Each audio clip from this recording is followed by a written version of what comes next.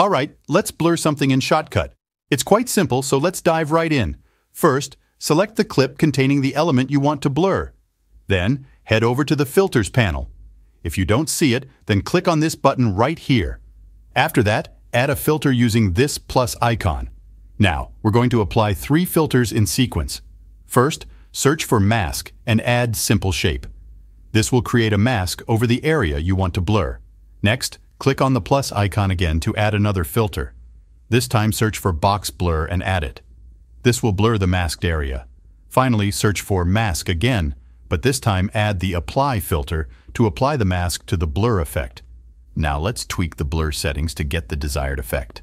Adjust the width and height of the blur to make it more pronounced. You can also adjust the position of the mask using the sliders in the Simple Shape filter. Play back your video to see the blur effect in action. If you need to make further adjustments, feel free to tweak the settings until you're satisfied. And there you have it. You've successfully blurred something in your Shotcut video. It's that easy. If you found this tutorial helpful, consider subscribing for more tips and tricks. Thanks for watching.